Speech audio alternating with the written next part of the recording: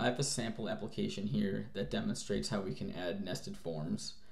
And so if you click this button here, you can add as many addresses as you want to this particular model. And you can also go ahead and remove them on the fly, which is really cool.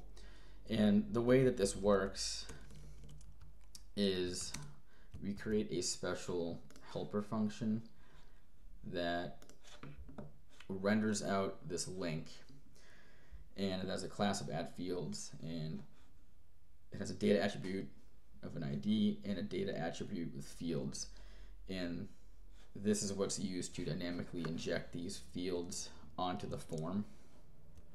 And what this looks like is in my application helper I have this link to add fields method, and it essentially just instantiates a new object, and the object that it's instantiating is the associated model. So in this case, a person has many addresses, so that's what the new object is here. It's a new instance of an address.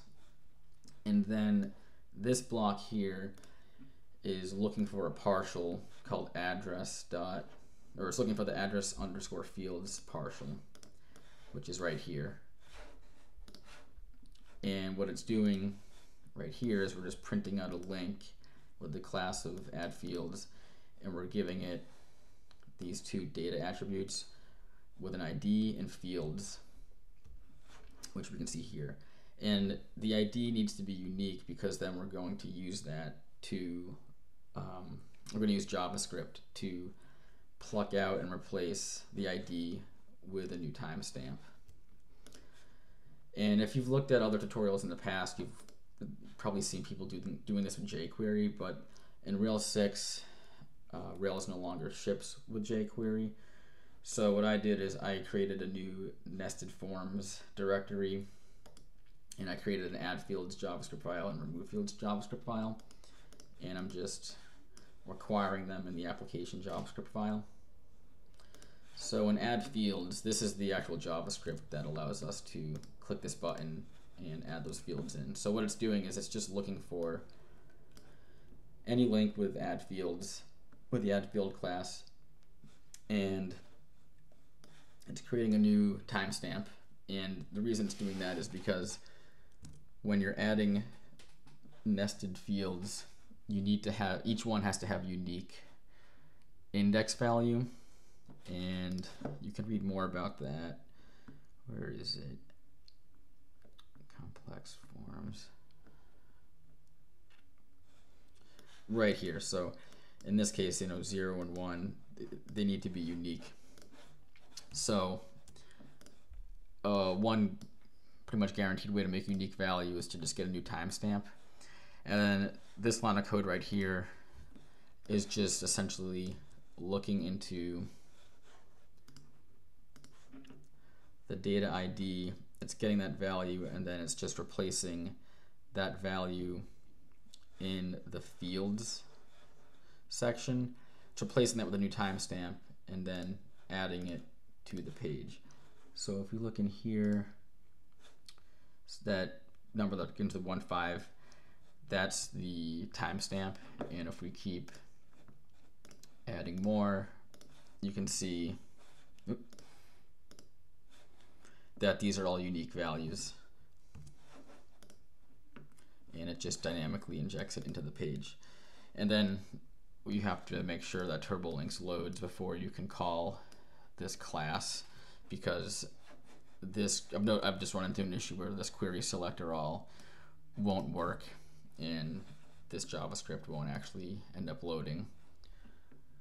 The other file I made is just a remove fields file, and it's more or less the same. And what it's doing is, in order to remove those nested fields, after you follow the documentation here, and allow destroy true, and then you need to whitelist this destroy attribute. In the form for the nested fields, you want to just add a field for underscore destroy. And what I'm doing here is I'm setting it to hidden, and then adding this link here, which then, if I go and click remove, what it's doing is it's setting this value to be true, and then it's just hiding that actual row in here. So see right here, display none if I deselect that. So it's still there, but it's just hiding it. And as you can see here, it set the value to 1. This is the destroy one. So if I go ahead and click update person, this person no longer has any addresses assigned to them.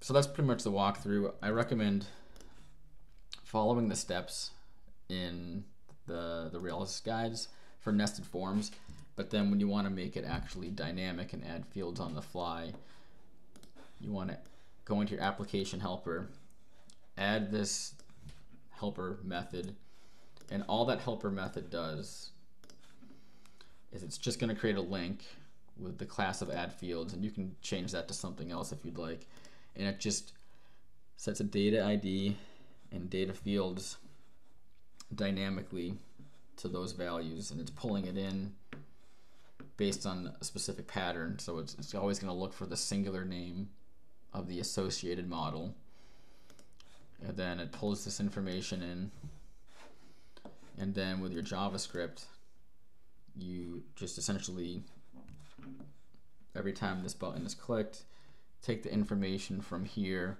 but replace the ID, which is going to be in all of the form fields, replace it with a new timestamp because it needs to be unique, and then add it to the page.